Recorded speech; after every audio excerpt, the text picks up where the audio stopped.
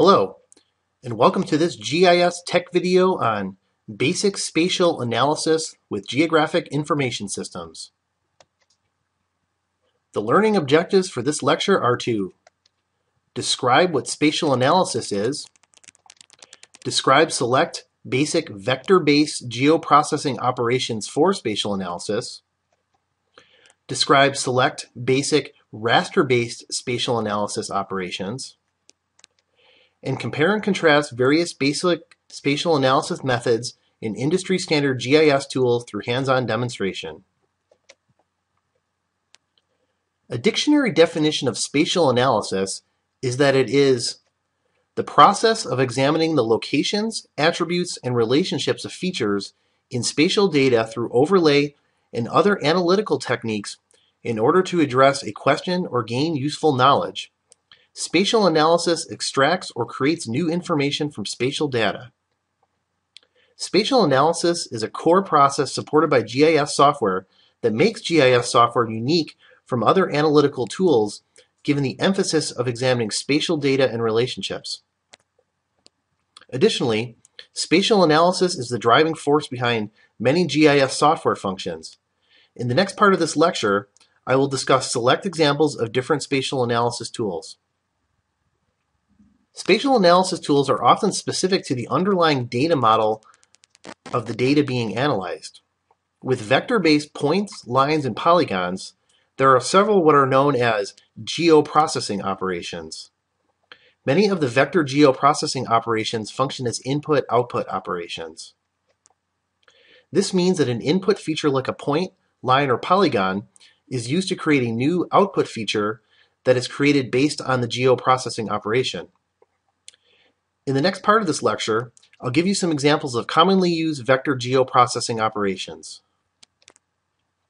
Buffer. Buffer is when an input feature is used to create new output features at a certain distance around the input feature. For example, if we have a point as an input feature, we can then tell the buffer geoprocessing operation to give us an area that is 500 meters around the input feature. The buffer geoprocessing operator will then create around the input feature a new output feature that is 500 meters around the input feature.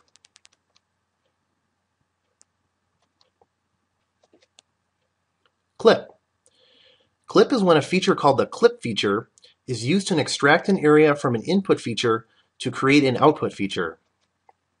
One way to think of clip is like making cookies. You can think of the clip feature as the cookie cutter and the input feature as the dough from which the cookie is created. For example, if you have an input feature, you can then define a clip feature for the area you want to clip out from the input feature. The output feature is then clipped out from the input based on the clip feature used. Dissolve. Dissolve is when features are aggregated based on a common attribute. For example, this image shows census tracts by county as indicated by the different colors. Dissolve can be used to aggregate the census tracts by county.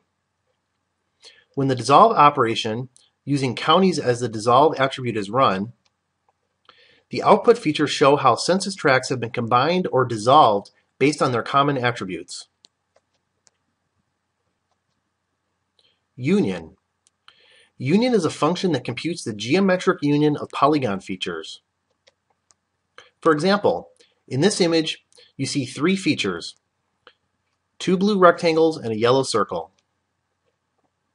When the union geoprocessing operation is run, a total of 5 new output features will be created based on where geometric unions between the 3 original input features were found. Identity. Identity is where the geometric intersection of the input features and identity features are computed, and portions of input features that overlap identity features will receive attributes of the identity feature. For example, let's say you have 2 input features. They have an attribute of A for feature 1 and an attribute of B for feature 2. The identity feature has an attribute of C. After the identity geoprocessing operation is run, 4 output features will be created. Features created where the identity features touch the input features will have attributes of both the input feature and identity feature. Intersect. Intersect is where the geometric intersection of input and intersection features is computed. For example, given a set of input features and an intersect feature, after the intersection geoprocessing operation is run, the output feature will only have the area where the inputs were intersecting with each other. In the next part of this lesson, I will discuss select examples of raster-based spatial analysis methods. Raster spatial analysis works on doing calculations of raster grid cell values. One way to begin understanding raster-based spatial analysis is map algebra.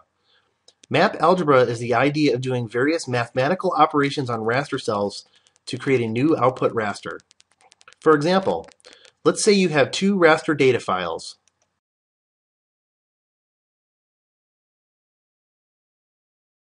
In this example, colors in each cell represent the same cell in each raster in terms of spatial extent.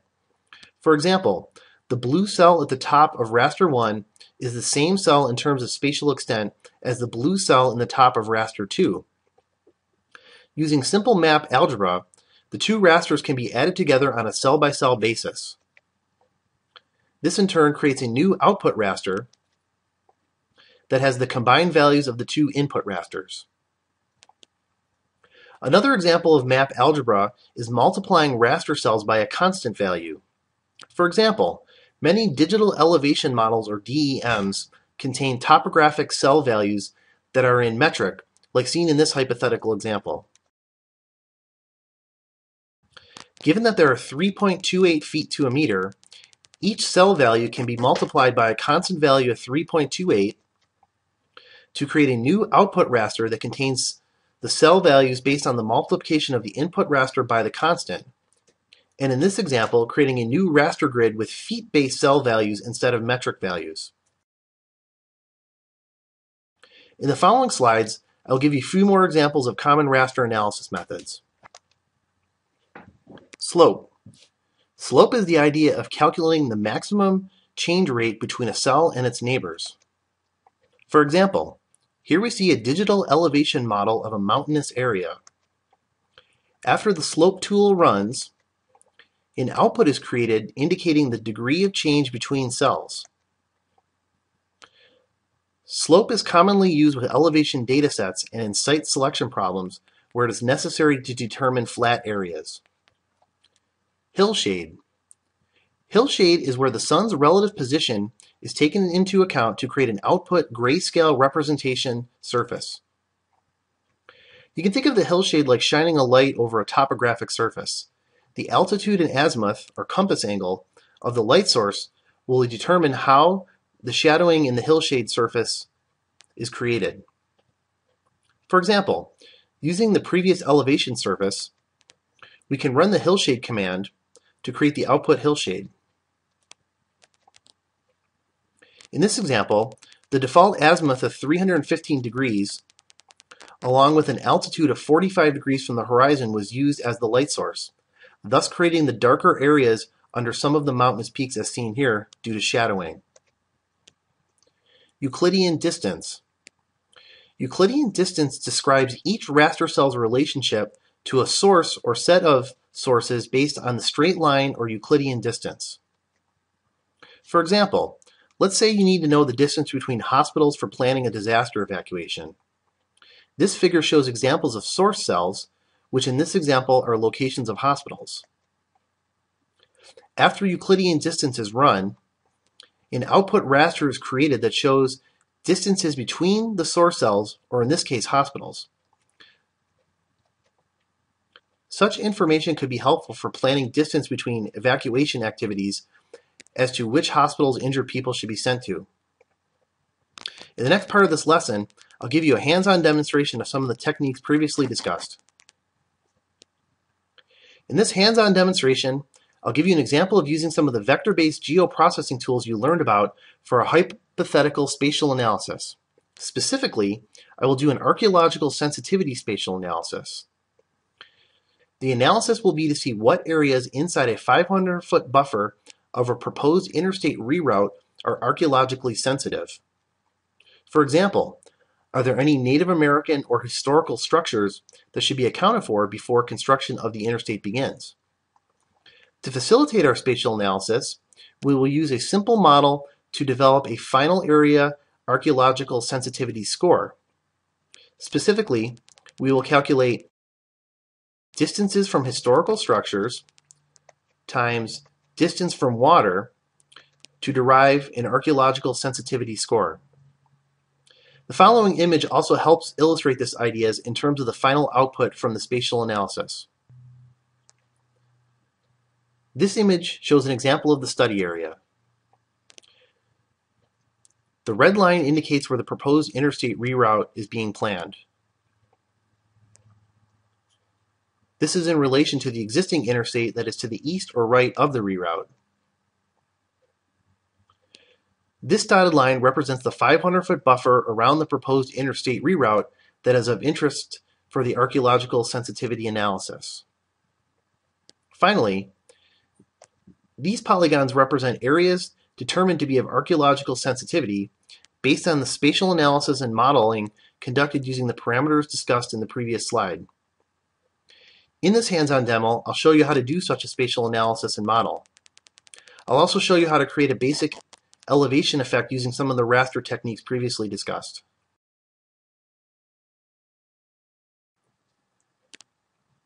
In this hands-on demonstration, we'll do an archaeological site sensitivity model using some basic vector geoprocessing operations. Now, one important thing to keep in mind when you're doing geoprocessing is the input-output factor of those operations. So one of the first things you want to do when creating a new map document is actually create a default geodatabase. So let's go over that first. So I have an unsaved map document here, and I'm going to save it near my data sets I have set up for this.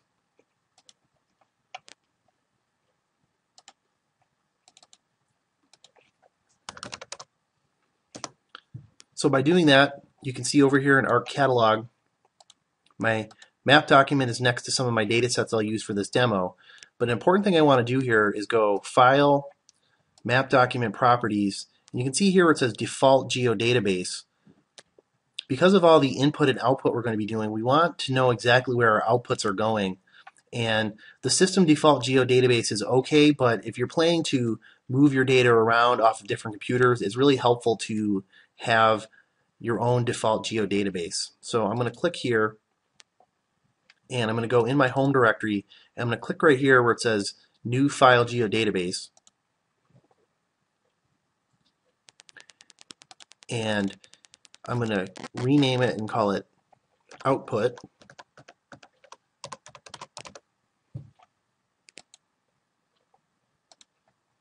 And it's a little tricky with the clicks here, but rename it, click off, and click back on it again. And you can see it changes it here. And I'm also going to store relative path names that'll make sure that all of my data stays relative to my MXD in case I need to move it. So we've got that set up. Now, the very first thing I want to do is bring in some of these data sets. So back to our original discussion about what this model and analysis will be, we're going to look at archaeological sensitivity to a proposed interstate reroute. So I'll bring over that reroute data, and it's going to be a simple line feature. And I'll just ignore that, and we'll make that maybe a little more clear color, make it stick out good. So this is the area that we're going to be interested in 500 feet around in terms of archaeological sensitivity. Now, I also have some historic data to give some context. For example, I can bring in, here we see a historic map of my study area from the 19th century. And I had previously digitized some of the buildings off of this map. So I'll bring those in. And I'll make those stick out a little better too.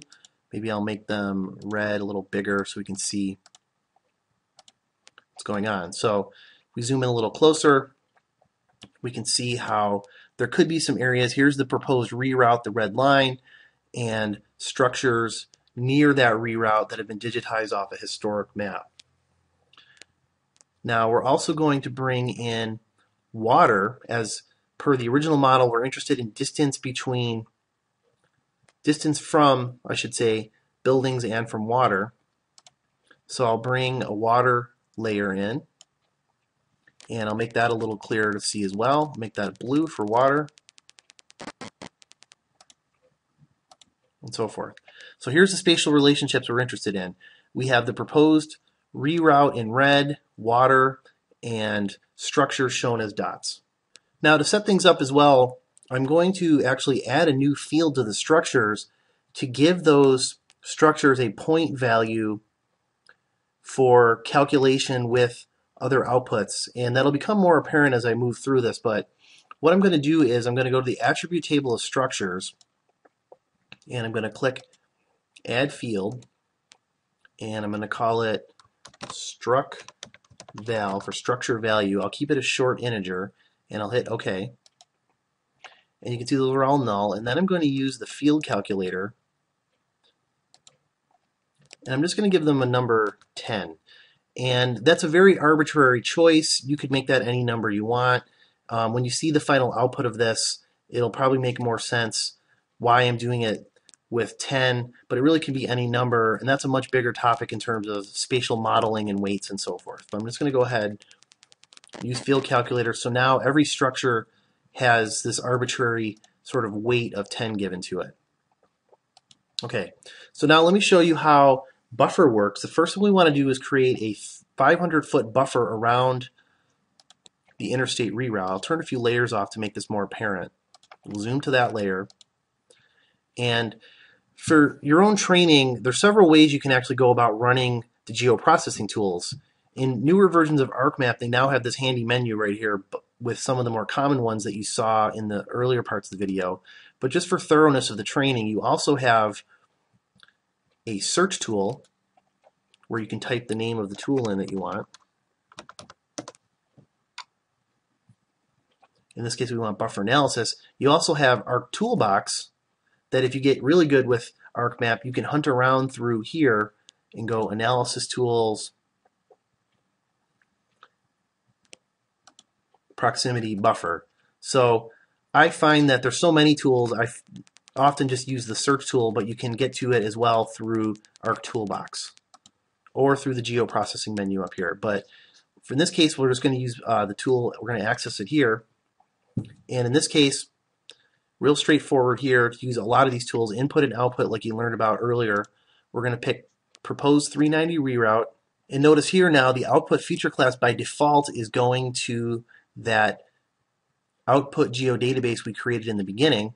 So I'll just leave that default, and you can see that it's going to give me a name, the name of what I'm buffering plus underscore buffer.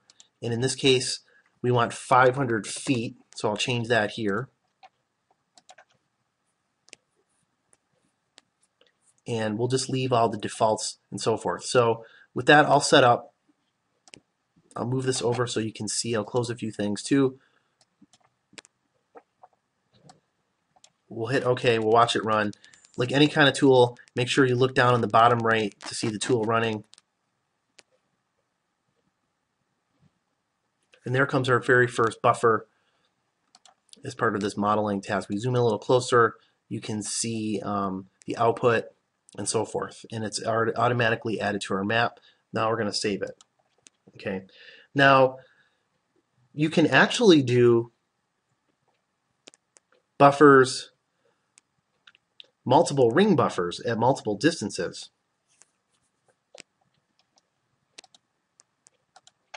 And in this case, we're going to have our water sensitivity be factored by multiple distances from water. So again, I'll turn that layer back on. And if we zoom out a little bit, just look at those spatial relationships. So forth. So now let's do buffer again, this time a multi-ring buffer for the water layer. So in this case, we actually have to use a slightly different tool to create a multi-ring buffer, and I'm going to get to that by going back to the search tool, and I'm going to type in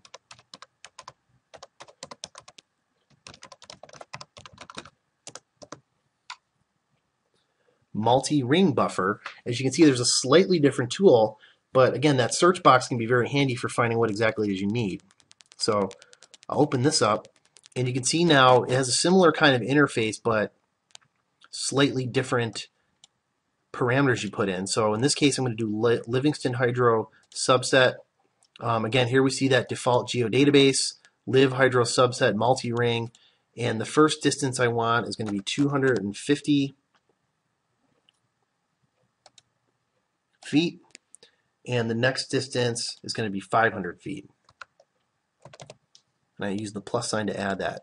So input is the Liv Hydro subset water, output is going to be sent to my default geodatabase, and I'm going to get two buffers created based on these distances I've inputted in the list. And you can see you could have a lot more. I'll leave all the other defaults as need be, and I'll run this tool. And like always, I look down here to make sure my output is happening okay. And we can see here that the multi-ring buffer ran correctly. So I'll make the screen a little more visible here. Now, this is a good example, too, of how things can quickly start getting visually cluttered and a lot going on here, but it looks kind of interesting. So to kind of summarize where we're at, we just ran a multi-ring buffer of the water sources at 500 and 250 feet, and we're now going to start looking at the relationship of those with a reroute buffer of a road. And the next thing we need to do now is do a buffer of distance from structures. And in this case, we're going to do a 1,000 foot buffer around the structures.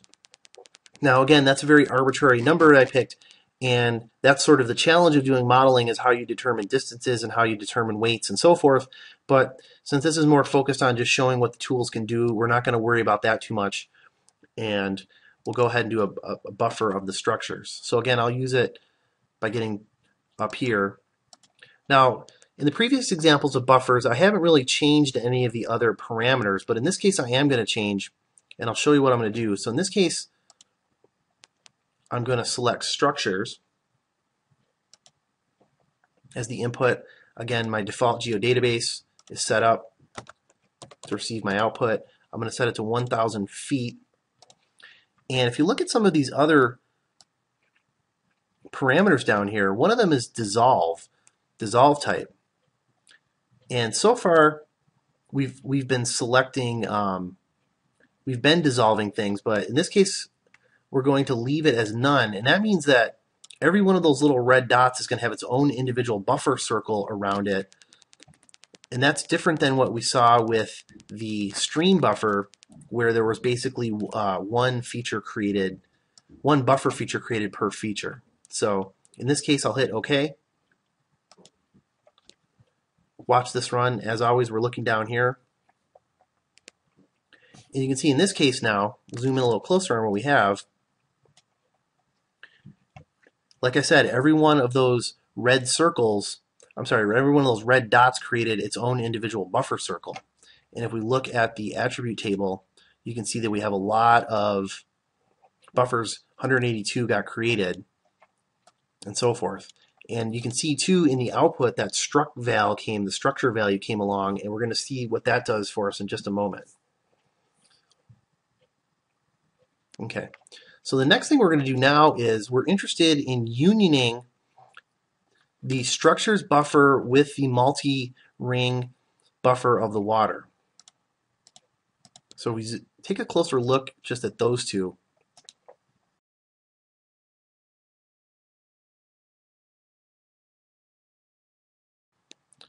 And so forth. There's the proposed reroute in red.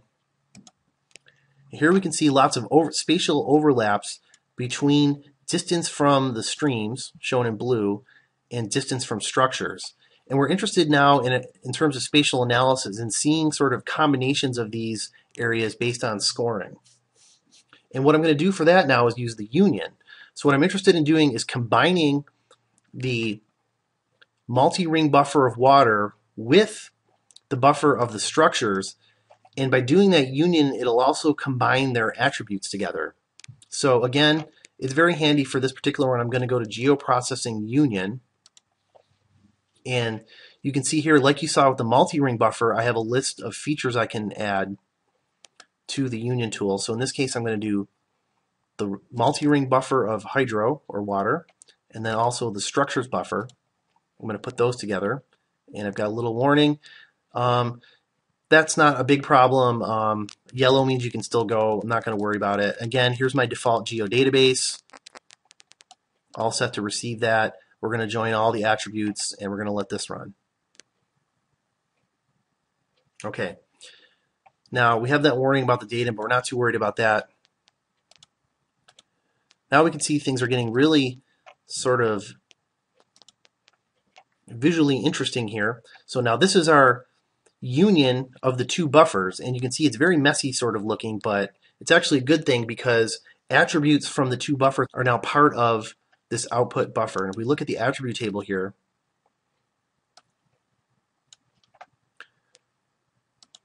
when you see a struct val of 0, that means a spot where the water buffer did not touch a structure, whereas when you see a struct val of 10, that means there was a structure there, but if it's over here, means with 0 means there was no water, and so forth. So what we're going to do now is we're going to basically do multiplication between this field and this field to look for cases where there was an overlap. So for example, a distance of 250 times 10, or a distance of 500 times 10, and so forth. And that should give us 3 output categories because anything multiplying by 0 will come out as 0. So to do that, I'm going to create a new field called score. I'll make it a short integer. And I'm going to right-click on that new field and use our field calculator again. In this case, score is going to be equal to the distance, which was the attribute that came in from the multi-ring string buffer as part of the union, times the structure value, and that's it. So a simple multiplication of those two fields to give me a score value, and I'll hit OK. And you can see here, now I've got values of 0, 2,500, or 5,000, 3 categories. Okay. From that, I can do a quick symbolization. If I go to the properties,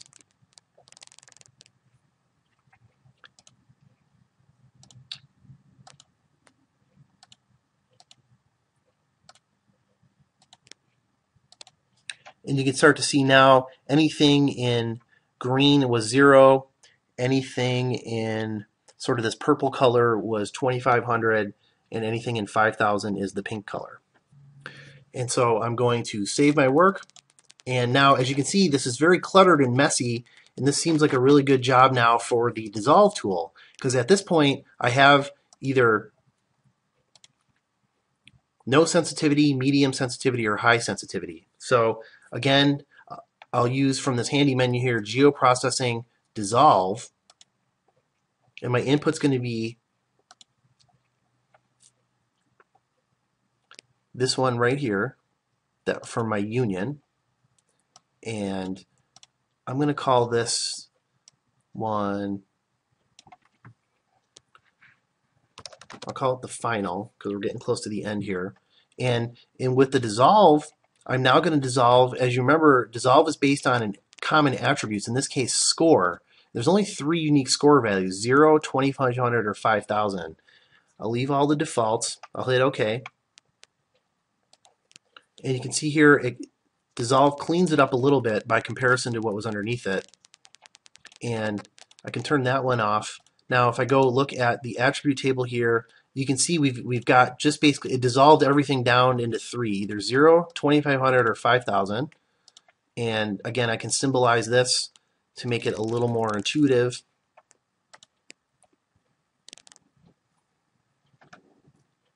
Based on categories, unique values. I'll add those all in there, maybe use a different color ramp this time to make it a little easier to read. Uncheck that. And here you can see our output. So again, zeros. Now we could even, in terms of symbology, if you're not interested in those not sensitive areas, and so forth. Okay, now finally, to pare this down, if we go back to the original goal of this analysis, we're interested in sensitive areas that are within 500-foot buffer of the proposed interstate reroute. I'll change the symbology of that buffer. I'll make it red, a little thicker. As you saw in the graphic, I can also maybe make it a different kind of line type, like one of the, say, dashed lines. It's really up to you, whatever you think is best, but I'll do something like that. So we're basically interested in just these areas from the dashed line inside the buffer. And this is a good example now of where we can use the clip tool. So basically, the clip feature is going to be the buffer, the proposed 390 reroute buffer, and we're going to clip out areas from that final that are sensitive. So to use this tool, again, we go to Geoprocessing Clip. The input features are going to be the final layer. The clip feature is going to be the proposed 390 reroute buffer. Once again, we have it all going into our default geodatabase. We'll ignore the optional parameters. We'll hit OK.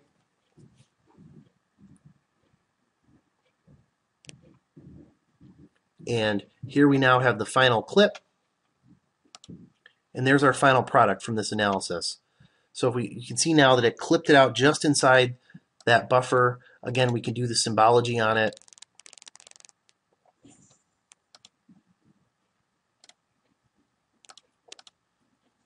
We can change the labels around. Perhaps we can move this one out.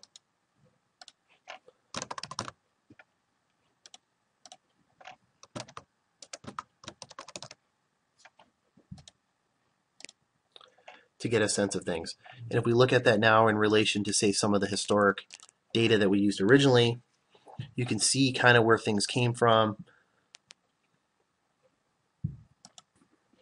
like some of these structures down here and so forth. Now, last thing I want to show you real quick is how you can go about maybe creating a background for this with some raster data. I do have a digital elevation model of this study area, and we'll bring that in.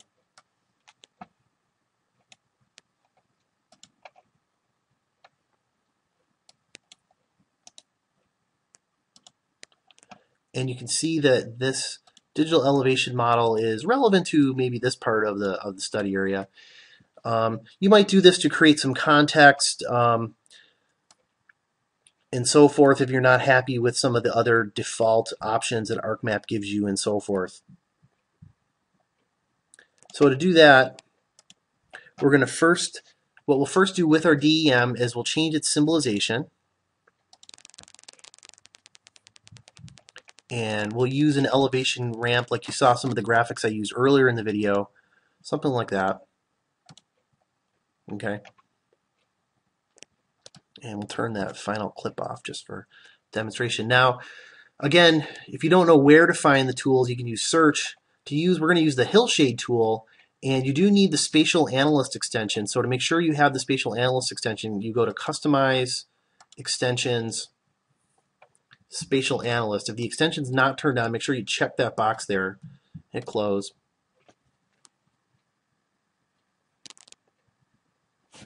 And then, again, I'll use the search tool to find it. It's called Hillshade.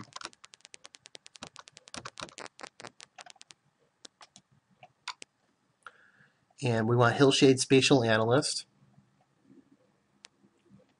And again, it's a very easy to use tool. It's an input-output. The input raster in this case will be the DEM. The output here again, once again, we see our default geodatabase.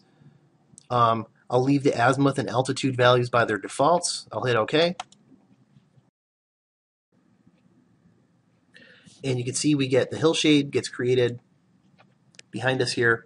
And now you can do an interesting basic visual effect by taking the DEM, putting it on top of the hillshade, going back to the DEM, go to its properties, and change its display, its transparency to say 50%, and that will make the colors transparent to kind of reveal the hillshade behind it with a coloring pattern. And you can see we kind of get a neat effect with that with looking at like a stream and so forth, so that if you were then go build your final map product from your analysis and so forth, you can add a little more context to things. So also should note, again, that default geodatabase, here's all those outputs were created in one nice spot. That's why it's important to keep everything all together. So I hope you enjoyed this demonstration, and again, like I said earlier in the video, keep these ideas in mind around spatial modeling in terms of weights, parameters, and so forth. There's much, much more that can be done with these techniques. In this lecture, you learned how to describe what spatial analysis is, and that spatial analysis is a core process supported by GIS software that makes GIS software unique from other analytical tools, given the emphasis of examining spatial data and relationships. You also learned how to describe basic vector geoprocessing operations for spatial analysis, such as buffer, clip, dissolve, union, identity, and intersect. Keep in mind, too, that these were just a selection of the most common vector-based geoprocessing operations. You should further explore geoprocessing capabilities of your GIS software to see what other geoprocessing spatial analysis options exist for you. You also learned how to describe basic raster-based spatial analysis operations, such as basic map algebra, slope, hillshade, and Euclidean distance.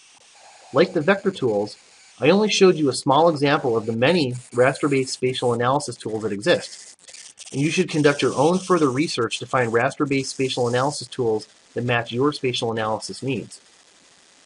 Finally, I showed you how to compare and contrast various basic spatial analysis methods in an industry-standard GIS tool through hands-on demonstration using an example of archaeological site sensitivity modeling. Spatial analysis and modeling is perhaps one of the most powerful aspects of GIS in terms of decision-making and spatial insight. I strongly encourage you to use the ideas from this lecture as a starting point for your own spatial analysis. The following are references used in preparing this lecture. If you enjoyed this GIS tech video or have any comments or questions, feel free to contact me at the email address below. Thank you for watching.